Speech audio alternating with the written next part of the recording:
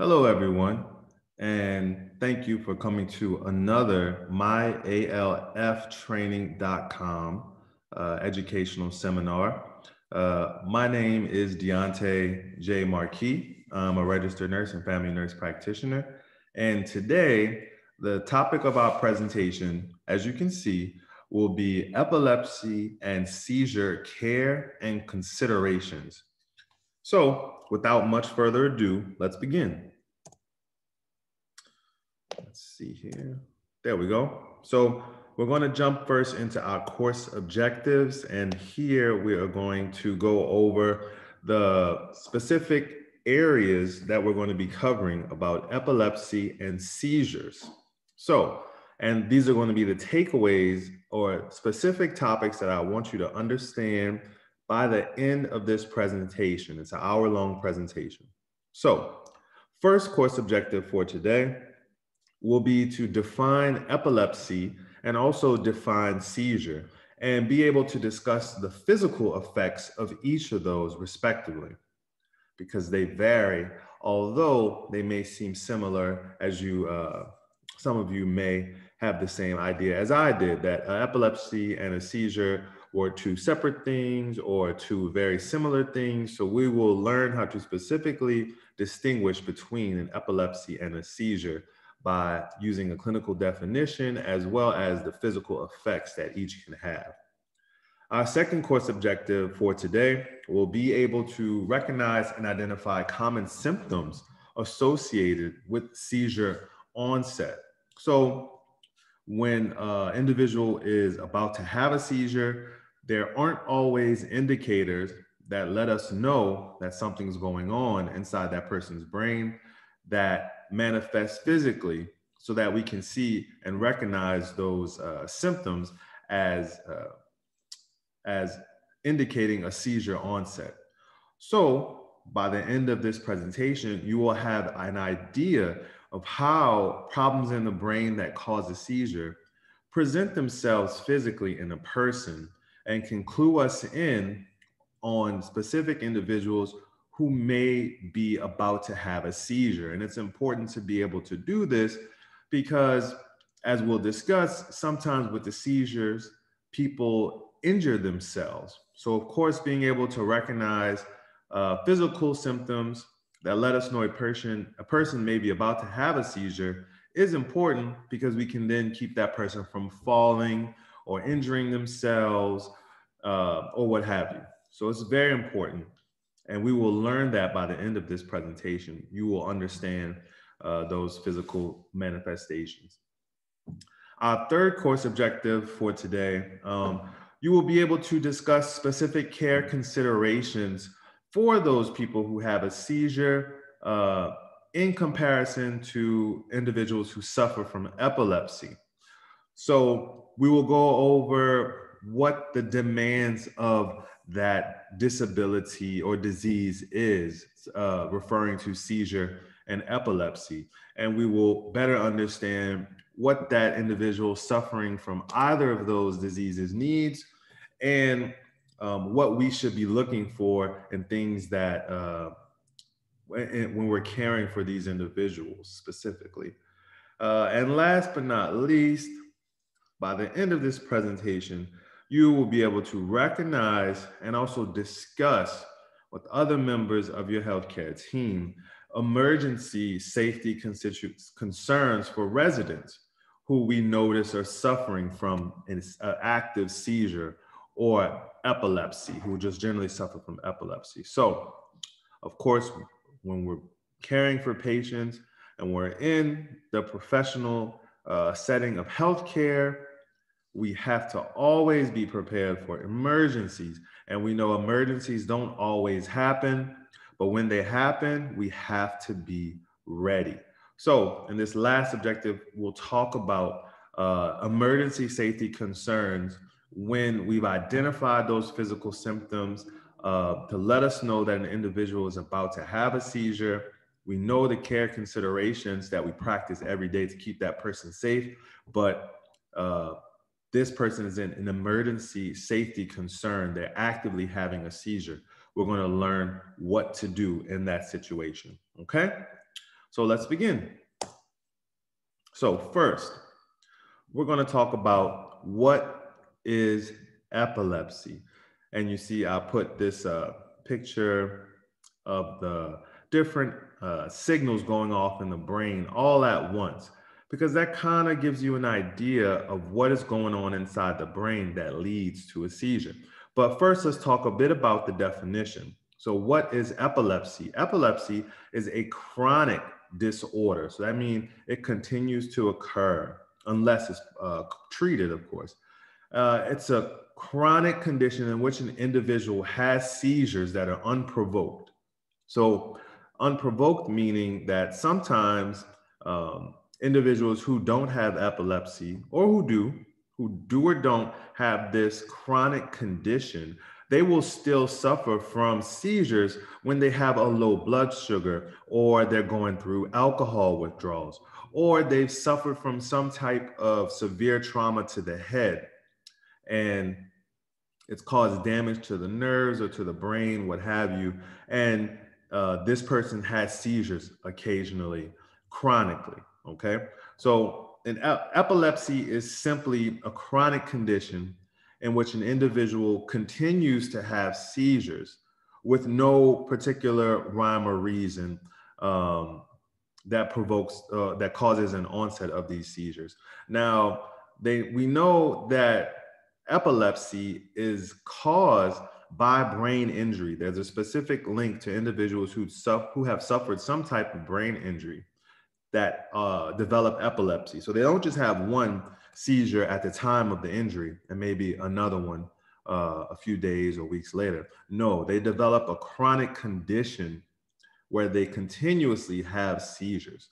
And also family history. Family history is another link to epilepsy. Of course, we get a lot of our health issues and benefits from our family. So epilepsy has also been linked to that familial passed down trait.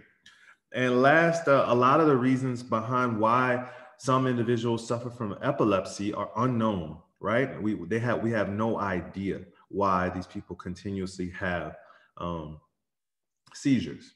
And the reoccurrence, how often do they come? It's very spontaneous. There is no way to predict them other than an individual giving you, the actual individual who has the seizures, or the caregiver, someone who lives with them all the time, letting you know how often they seem to have a seizure. But remember, we still can't predict when someone will have a seizure. And for most of the cases, neither can the patient. Now, compare epilepsy definition to our definition of a seizure. What is a seizure? A seizure, remember, epilepsy is a person who chronically has seizures. So what is a seizure? A seizure is an isolated event, and it's a sudden surge of electrical activity in the brain. So remember, I showed you this picture here of all the electrical activity. This is no different, except it's a single event. And it's a surge of this electrical activity inside the brain that affects the person for a short amount of time, and everything just kind of goes haywire. That's the best way to explain it. What causes just a single event of a seizure? And that is actually a stroke. Because remember, in a stroke, when a person has an ischemic stroke, which is the most common type of stroke, that is caused by a sudden interruption in blood flow to the brain, right? So parts of the brain are then traumatized because they didn't get enough oxygen. Now, that trauma caused by a stroke can lead to a seizure. It can lead to many other things as well, but there is a link found between stroke and seizures. And how often is the recurrence? Well, just like epilepsy, for the most part, it's unpredictable. It's a spontaneous event. But we do know that half of the people who have a seizure will indeed have another. And after one person has 2 seizures, there's an 80% chance for them to have another. So the chances are that if an individual has a seizure, that they will likely have another. And if they have that one, then they'll have another. So it's safe to say that most individuals who unfortunately have a seizure may also have developed epilepsy, which is a chronic, unprovoked seizure disorder. And if you look to your right here, this graph, or what looks like just a bunch of squiggly lines, this is from a device that doctors can use to gauge the brain activity or the electrical activity inside of a person's brain and just measure specific parts of the brain where that increased activity is. And maybe they'll even watch the patient while they're hooked up to this machine to see if they can identify any triggers that cause the seizure. So as we can see here, I kind of circled the area so you can see how much more chaotic the right side of this graph is in comparison to the left. Okay. So that is a seizure and that is epilepsy. So now I want to show you guys and gals a video to better illustrate epilepsy and seizure.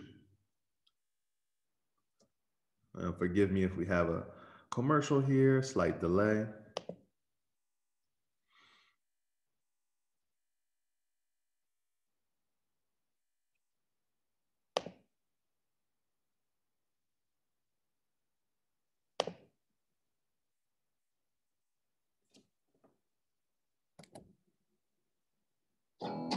There we go.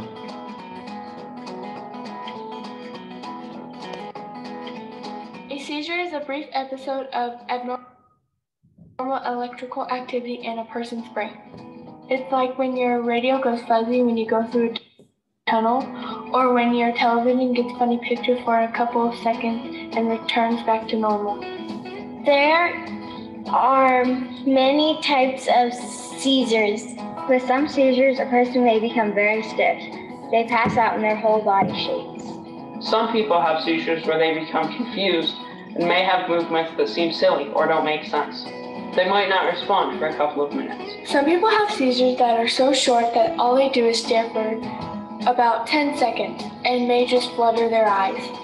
Some people have seizures where very suddenly they become weak and fall to the ground. Some people have seizures daily, others have them every couple of months, and many kids have them every now and then, or never because they're on medications to control them. Epilepsy is when a person has 2 or more seizures from something other than a head injury or from being very sick. Having epilepsy or seizures is nobody's fault. Sometimes people may have different types of seizures with their epilepsy. Some people with epilepsy may have a reason for their seizures, such as a brain injury when they were born or a trauma that may have occurred. All right, so we're going to stop that video there and go back to our presentation. So I think that the way kids explain things is always the easiest to understand. And with epilepsy and seizure, I recognize that one, they're very similar, it's easy to confuse them, and it's not something that's very easily understood, especially because there are several different types of seizures. There's not just one in particular seizure, as the kids there demonstrated. So I wanted to choose a video in which kids gave their explanation of what they believed epilepsy to be. So let's talk a bit more about epilepsy. Let's specifically get into the facts. So this is for you to gauge the prevalence or how many residents living in your facility or patients that live in your facility or that you attend to throughout the day that may have epilepsy. So 1 in 26 people living in the United States will develop epilepsy. 65 million people in the world are actually living with epilepsy today already. And what is epilepsy again?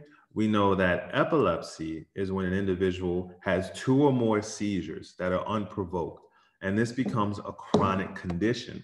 And yes, it is a chronic condition, but as our kids told us in the video, it can be treated with medication and is very often treated with medication, of course, because we don't want individuals to have unexpected seizures, because that's a major health and safety concern.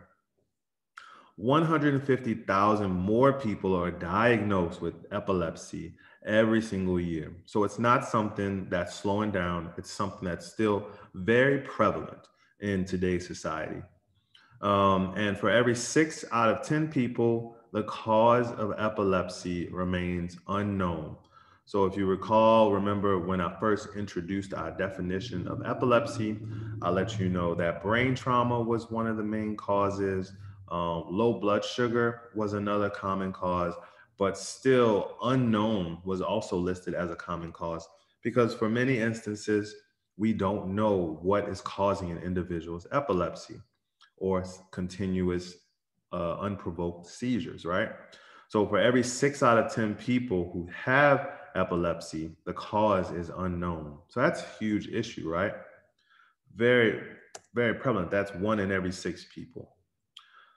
What to look for? So we know now how common epilepsy is in society, and we know the causes of it and what separates epilepsy from seizures, right?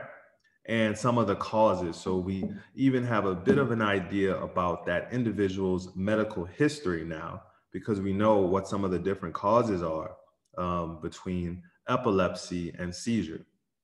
So what to look for? Well, the general symptoms and warning signs that we're going to be looking for would include, as you can see, lightheadedness, deja vu.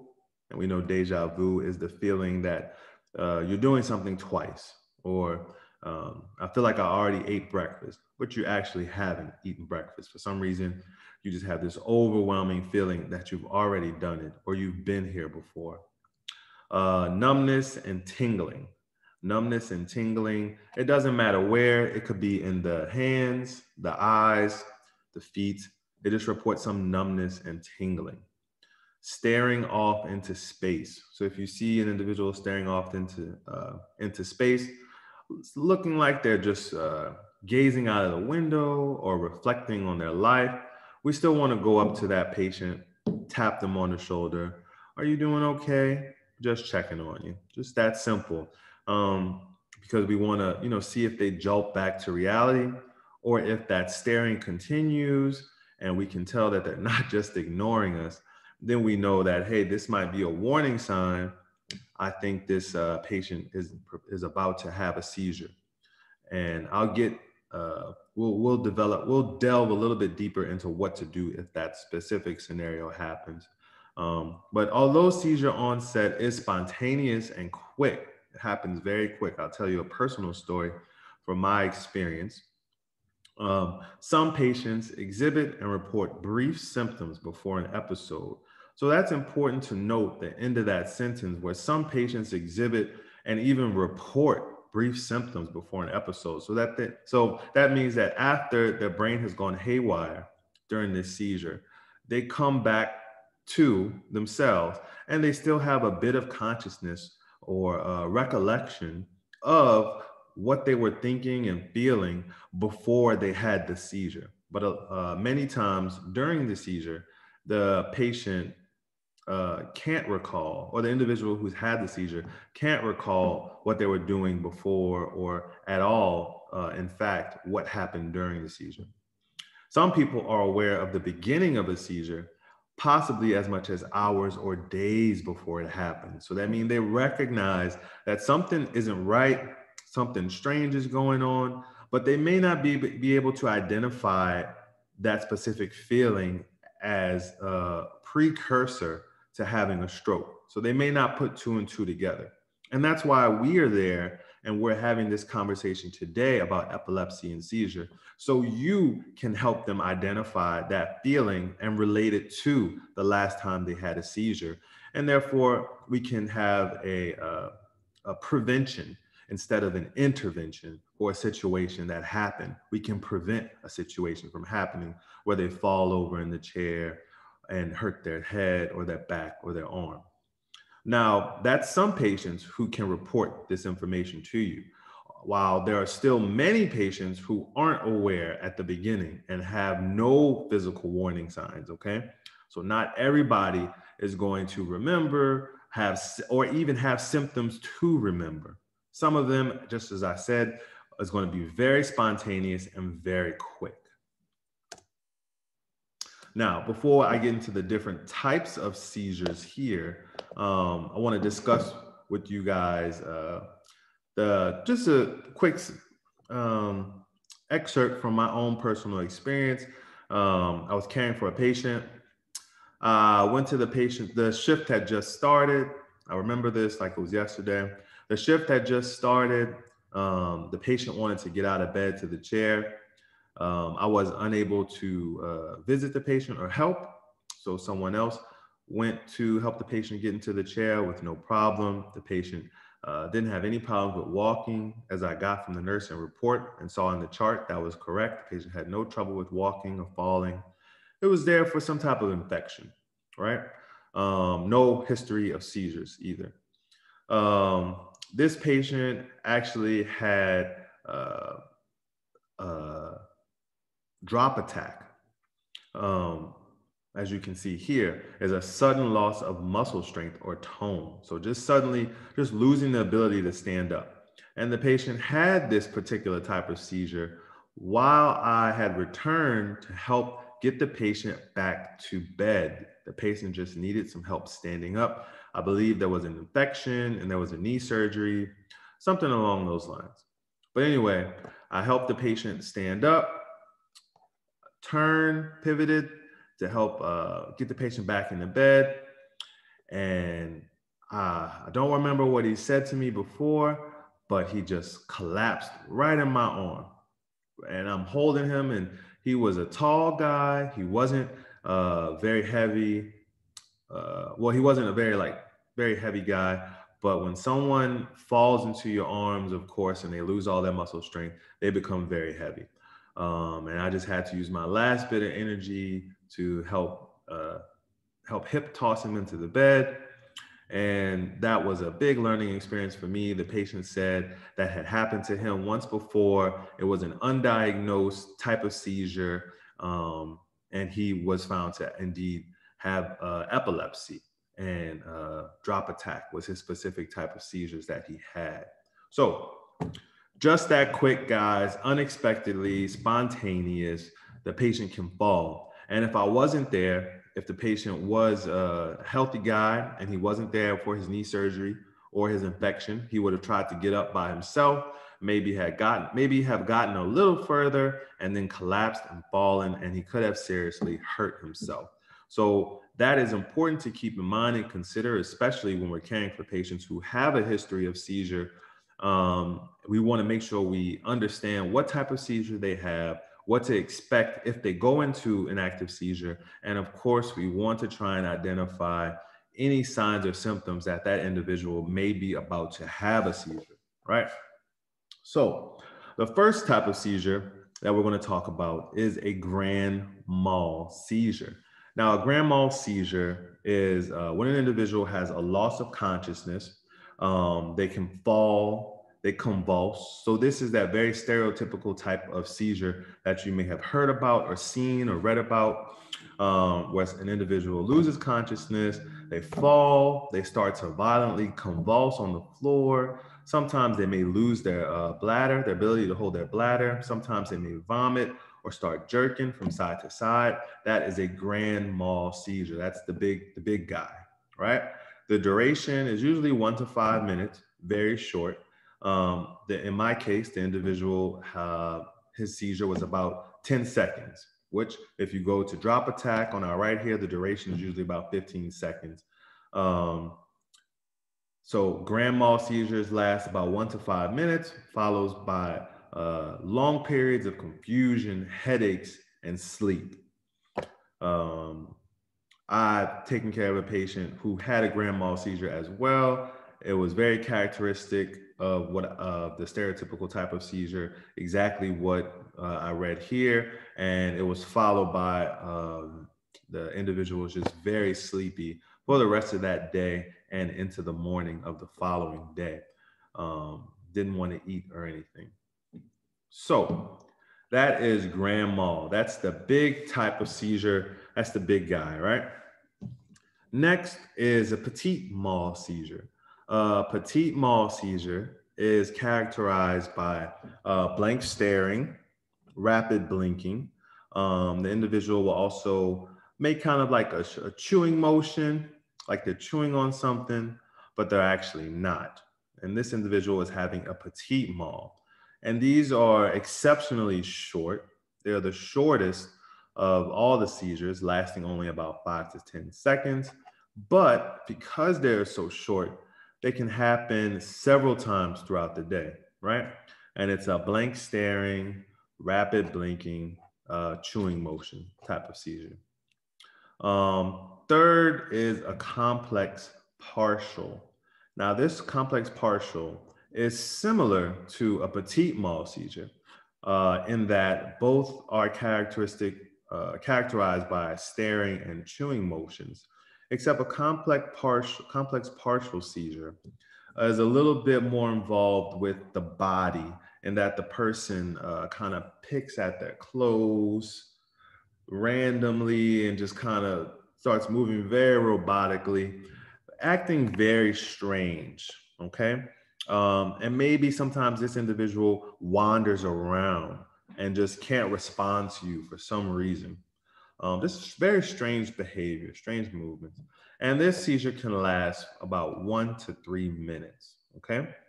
So we have our grand mal, which is very characteristic, falls to the floor, loses consciousness, starts convulsing. That's our big guy. We have a petit mal, blank staring, chewing motion, about 5 to 10 seconds, very short. It's the little guy, but can happen many times during the day.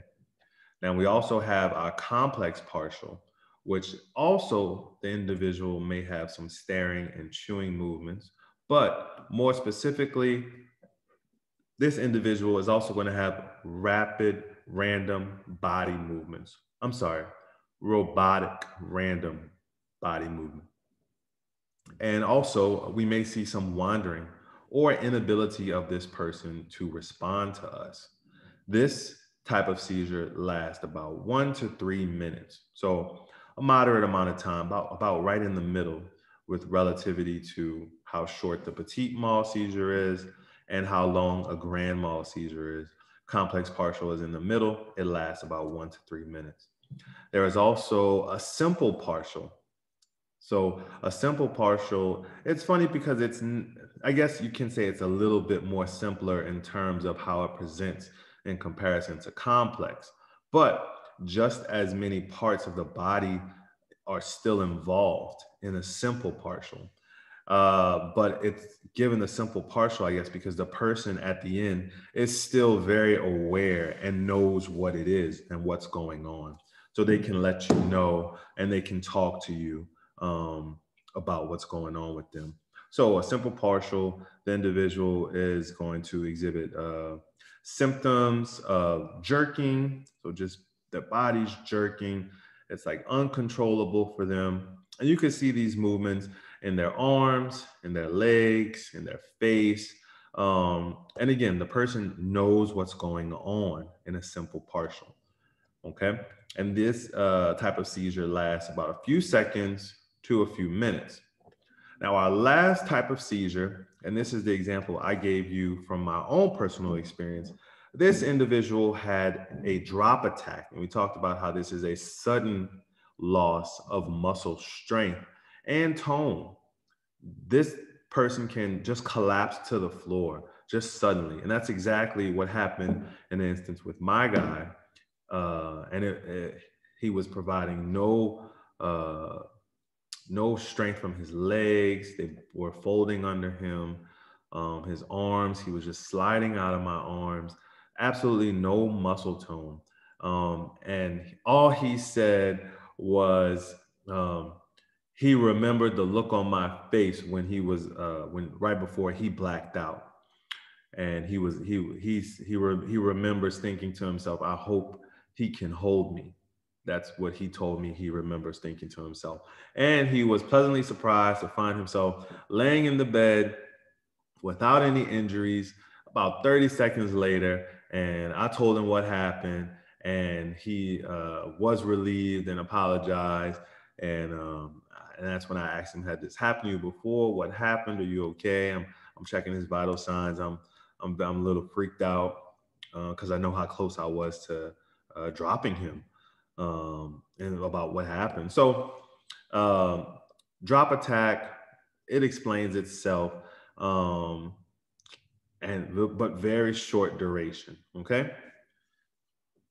So these are the different types of seizures. Now, if you look these up on your own, they may have different names, different nicknames, but the physical signs and the duration will not change. And you'll be able to easily identify which one was which as we talked about them here today. So these are our main types of seizures.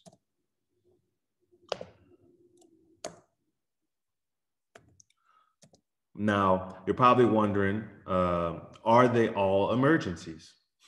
I've given you 5 different types of seizures. Each one sounds scary in its own right. Some sound scarier than the next, right?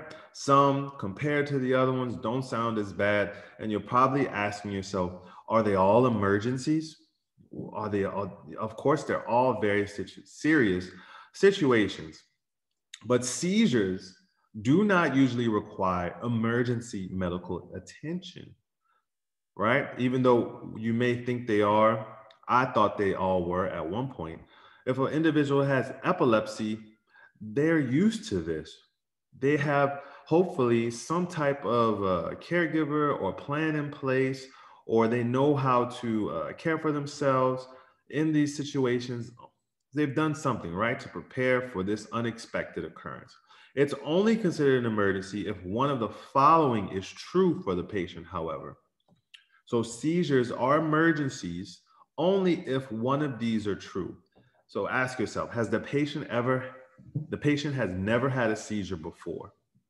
If the patient has never had a seizure before, then it's considered an emergency because this is a new onset. We need to try and figure out what is causing this. Because if it's a head trauma, then we need to treat that before it becomes worse. Or perhaps the patient had a stroke and is now having a seizure, an undetectable stroke, right? Remember we talked about how a stroke is linked to seizures. So we want to try and figure it out. So if the patient has never had a seizure before, then suddenly you see them having a seizure, then we want to act as if this is a serious medical emergency. If the patient has difficulty breathing or waking up after the seizure, now the patient may not be able to respond as normally as they would or engage in conversation back and forth. They should still be able to respond to you after their seizure. Now remember, seizures, we talked about the grand mal lasting as long as 5 minutes, and we talked about the complex partial lasting as long as 3 minutes. So that's the amount of time, and it's not longer than that, although it feels like it's been a lot longer. So make sure, here's a pro tip. If your individual has a seizure, before you respond, just glance at your watch, kind of note what time it is, so that so that you know when they wake up about what time they should have woken up by, and you know whether or not they've went past that normal time, and you can consider this this seizure an emergency. So the person has difficulty breathing or waking up after the seizure. So of course, if someone's having trouble breathing, that's a medical emergency. Why would someone who just had a seizure stop breathing? Well, the brain controls the respiratory center. Maybe something happened with the electrical impulses that shut off, slowed down the breathing mechanism in the brain, or perhaps the individual aspirated. What does aspirated mean? Well, we talked about in our seizures here, the grand mal. Sometimes symptom is the individual will start vomiting. Well, if no one was around to respond and properly implement care considerations for that patient, they may have aspirated or swallowed their vomit, and now they can't breathe, okay? That's a medical emergency, of course. If the seizure lasts longer than 5 minutes, I talked to you just a second ago about checking your watch, checking the time before an individual has a seizure. So you know if you can identify based on their symptoms what type of seizure they're having, and then you can identify the length of time that individual should be actively having a seizure before you can expect them to wake up and respond to you. The longest seizure is a grand mal, which shouldn't last longer than 5 minutes. So if this person has a seizure that lasts longer than 5 minutes, then that's a medical emergency. Okay. Next, the person has another seizure as soon as the first one. So if they have one seizure, everything stops, seems normal, they stop seizing, they're opening their eyes. You say, "Are you okay?" They say yes, and then they have another one as soon as they respond to you. That is a medical emergency, okay? This person need to figure out what's going on because they shouldn't be having seizures back to back like this. That means something more is going on. This person needs more medical attention. So that's considered an emergency. Another emergency, if the person is hurt during the seizure. So if the person falls during the seizure, or if they fall if they fall in the middle of the day room and they have a seizure and they turn and they hit their head on a pole that is on the table.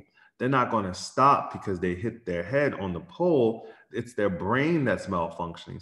So one, they're unable to stop. These are involuntary movements. And two, they have no recollection of what happened, so they're not aware of what's going on. So their body can't properly, like if you put a hot plate to someone, they'll pull away. Their body can't do those things. That part of the brain isn't working correctly. So if we notice that the person is hurt during the seizure, then that is considered an emergency, because we, of course, want to make sure that we identify the severity of the injury and we treat the injury as soon as possible. And last but not least, and this one's the most scariest, if the seizure happens in water, it's a serious emergency, right? And we can understand why, because we just talked about the patient is unable to control their body if they're having a seizure. Also, there are seizures such as drop seizure. The patient's not going to be breathing right. They're more than likely not going to be floating. If they're taking a bath, we want to make sure, because sometimes a lot of the symptoms is the patient falls asleep afterwards. They may fall asleep and slump down into the tub and drown in the bathtub. Very terrible things can happen. So if the individual has a seizure in water, that is a serious emergency and we need to be ready for it. So these are the 6 criteria that will classify a seizure as an emergency. Not all seizures are medical emergencies, right? But all seizures do warrant a level of safety concern. So what do you do first to make sure that we keep our patients safe if we notice that they're having a seizure? So we talked about the 5 different types of seizure, and we've talked about what makes them an emergency. But we're not here just to learn about what these things are. We're here to learn about what to do in these situations, right? So the first step is to recognize the symptoms of a seizure. And you need to be confident in your judgment and respond.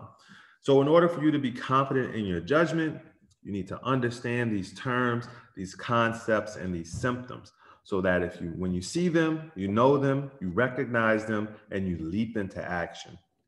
Second step, you want to ease the person to the floor into a lying position. A lying position is preferred, especially over a sitting position. I'm gonna ask you guys why. That is correct. It is preferred over a sitting position because in a lying position, the person, they're not going anywhere. If they have a drop attack while they're lying down, they're already lying down. But if we help them from a standing to a sitting position, When they have a drop attack, they may slide out of the chair, they may slump over, flip over the side of the chair, they may convulse, hit their head on the wall. We don't know, right? So we want to make sure if we recognize the symptoms, confident in our judgment, and we make our first response, which is to ease the person to the floor. Now, if they're near their bed, of course, please, let's get them in their bed. But life isn't always so easy for us to make those type of movements. The patient has a seizure right next to the bed. Oh, perfect. Let's just lay him in the bed. It's not always that easy. So we want to get them into a lying position. Okay. Our next step, we've got the patient in a lying position. They're having their seizure or they're about to have their seizure. We want to turn the patient gently onto their side. Now, if the patient's violently having spasms and jerking movements, we don't want to try to restrict their body from moving. We don't want to block them from moving a certain way unless they're going to roll out of the bed. But we just want to gently try and put them on their side, or make sure maybe we prop pillows on one side of their head to make sure that if they do vomit, it prevents aspiration and promotes breathing by keeping that airway clear and protected.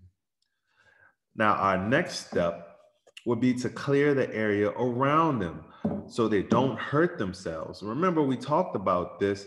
We talked about an individual being on the floor, hurting themselves, and we want to make sure that if the individual is on the floor having a seizure or anywhere else, that we move things that are around them away so that they don't hurt themselves or break anything that's around them or hurt someone else by mistake. They might be kicking, other people are walking around them, and they may trip one of those people, or they may be kicking or jerking their arms, and then they kick a wall and hurt themselves. So we just want to prevent that. We want to make sure that if they're on the floor, there's nothing else around them.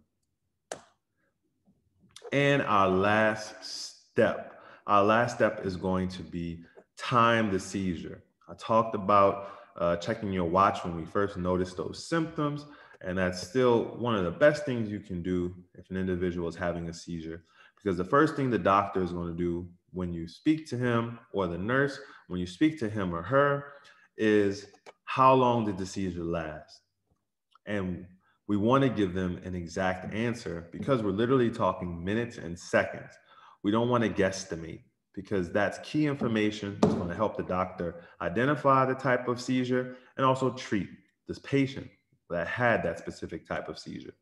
So it's very important to keep a detailed mental inventory of what you saw and how long it lasted. And also, I've put here some specific documentation things that either you want to put in your chart when you make a note about the seizure, or for you to write down on a piece of paper to make sure you don't forget or scramble this information, and you have it for the nurse or the doctor or whoever is asking for this information about the seizure. So, of course, when did the symptoms start? This is very important. We want to know when the symptoms started. We checked our watch when the seizure started, when the patient was staring off into space, so we have that time. What were the symptoms? Well, we were watching the patient the entire time, so this should be easy. Make sure you tell them about all the symptoms, the strange movements, the sounds, everything, right? Did the patient lose consciousness? We want to ask this. We're continuously asking the patient, are you okay? And we'll usually know definitively about a loss of consciousness after the stroke, especially if they're having a grand mal, after they've stopped all the violent movement. Are you okay? Or did they close their eyes and just go to sleep, which is usually a very common side effect. And we also want to know, was one extremity more active or restless than the other? Just another way, and these are some things you should look for when the patient is having a seizure, things you should try and keep an account of to make sure that you share the important information with the rest of your healthcare team. And we're going to go into another quick video here. Oops.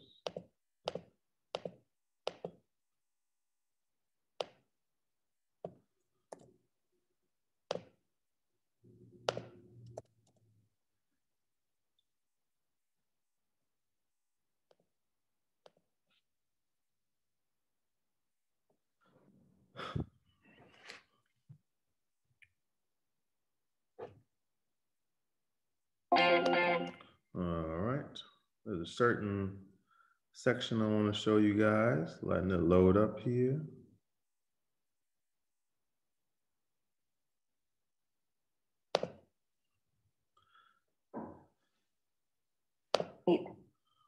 Here we go. If you suspect someone is having a seizure, it's important to protect them from harming themselves during the fit. Clear away any potential dangerous objects like hot drinks or sharp objects.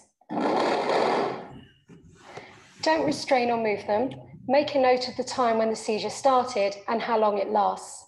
Protect their head by placing something soft underneath or around it, like a towel, and loosen any clothing around their neck. Once the seizure has stopped, open their airway and check their breathing. If they're breathing, put them into the recovery position.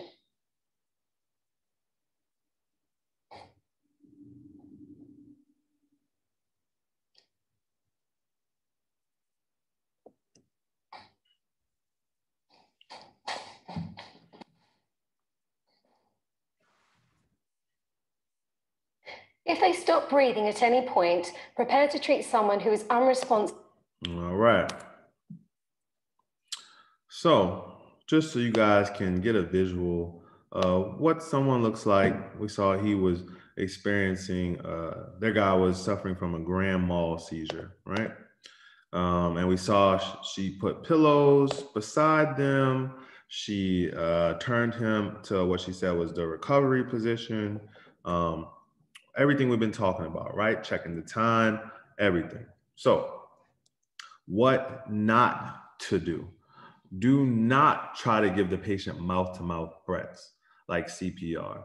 People usually start breathing again on their own after a seizure. So do not try to give them mouth-to-mouth breath. Give them a second to breathe on their own, assess their respiratory situation, check for breath sounds, listen for breath. And then if they haven't, after you give them an opportunity to resume breathing after a seizure, then we start CPR.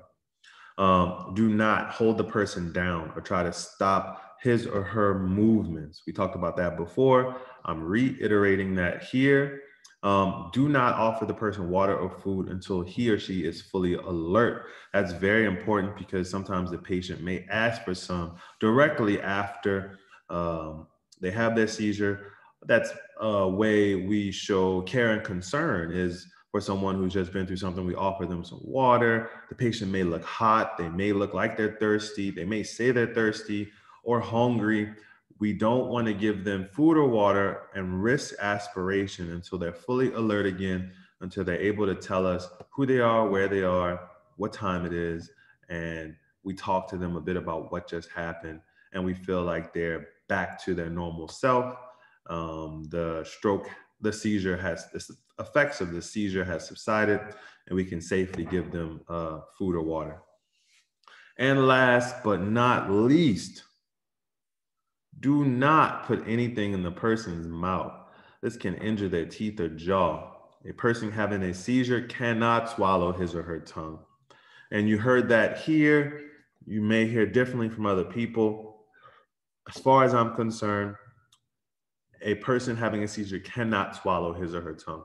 If for some reason you are very worried about this person swallowing their own tongue and choking on their tongue, turn them into the recovery position. But please do not put anything in the person's mouth, especially something that can fall into their mouth and eventually block their airway, or that they would hurt their teeth on if they bit down on it. Because remember, their body is jerking, moving as it wants, and they can't control it. So if they chomp down on that metal pin that you put in their mouth to make sure that they don't swallow their tongue and they break their teeth or their dentures, you're going to be in a lot of trouble, and they're going to be very upset about that. So please don't put anything in the patient's mouth, especially not your finger. Some more safety tips and precautions for individuals living with epilepsy or seizure. Showers instead of baths. Remember, I would much more prefer my patient to have a drop attack while they're having a shower as opposed to having a bath and drowning in the bathtub, right?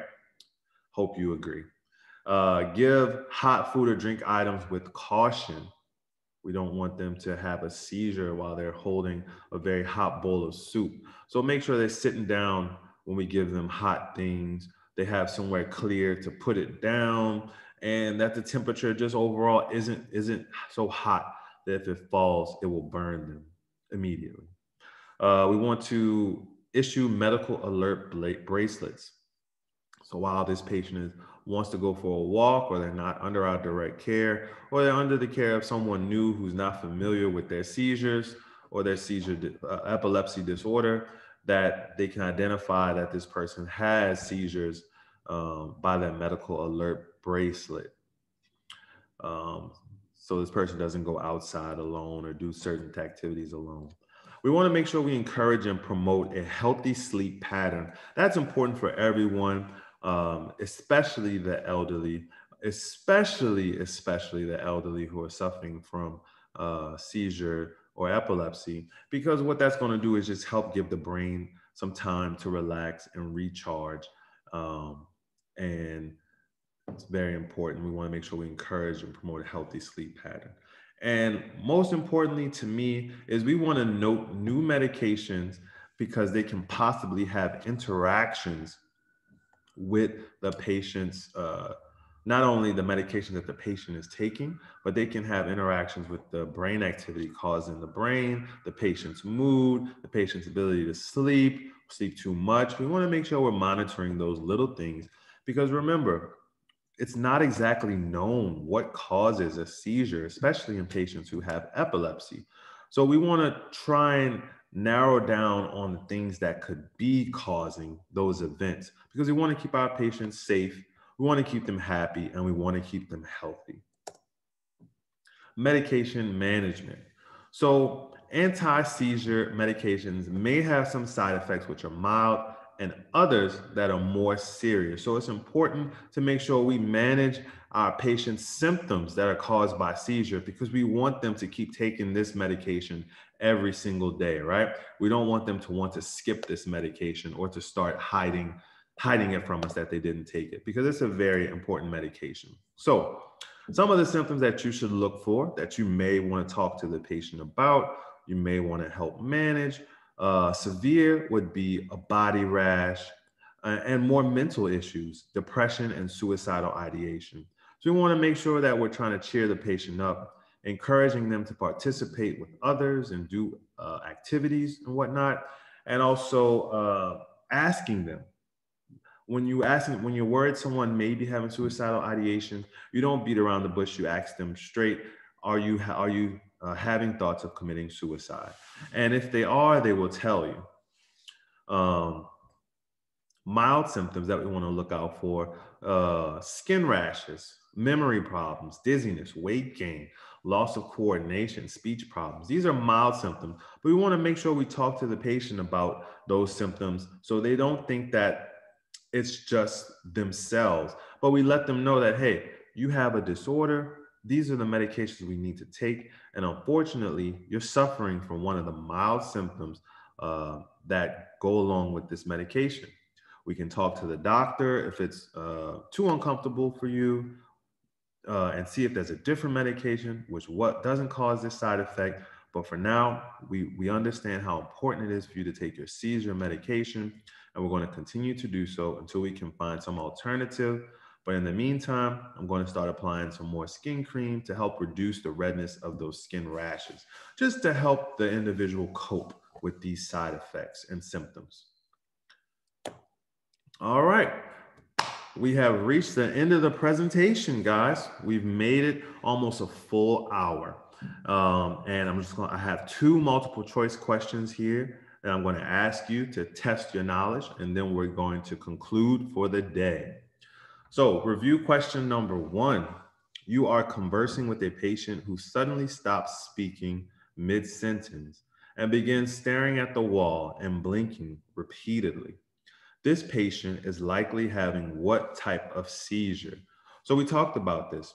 An individual who stops mid-sentence, stares at the wall, blinks. These are key characteristics of what type of seizure? I'll give you all a minute to reply. Let's see.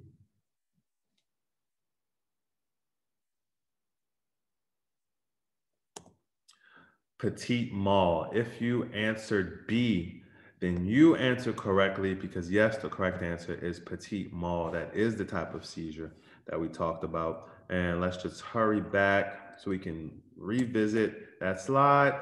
You see petite mal, blank staring, rapid blinking. That's the only type of seizure where a person has the rapid blinking.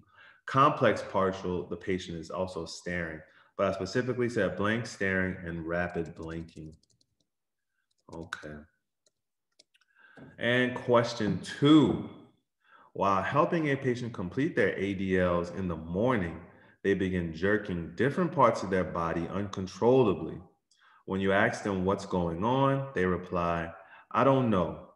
What type of seizure is this patient likely having?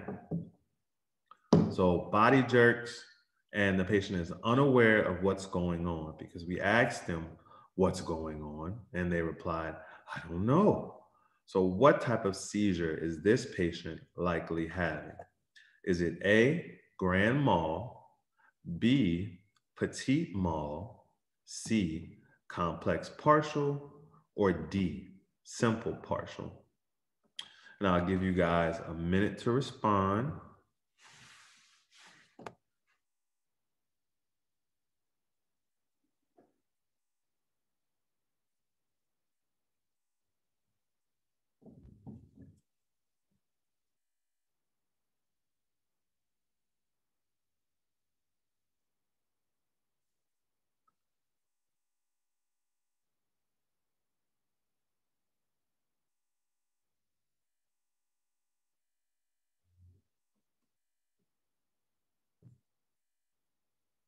Okay, so let's see what your answer was. And if you chose D, simple partial, then you chose correct because that is the type of seizure this individual was suffering from. Simple partial, jerking from the body, and that is the main symptom here, okay?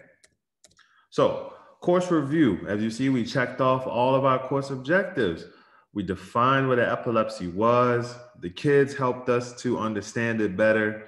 We also, that says stroke, it's supposed to say seizure. See how easy, even I sometimes get all three of these things mixed together. So define epilepsy and seizure and be able to discuss the physical effects of each.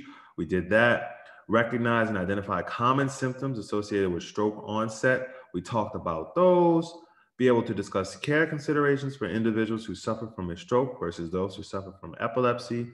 We talked about that, as well as emergency safety concerns and what to do and what not to do for seizure and epilepsy. We're done, guys. We've finished our hour here. I want to thank you on behalf of myalftraining.com. Thank you for using us today. Thank you for spending this hour with me. My name is Deontay. I'm a family nurse practitioner, registered nurse in Southern California. And it was my pleasure spending the last hour with you guys. And I hope to see you again soon.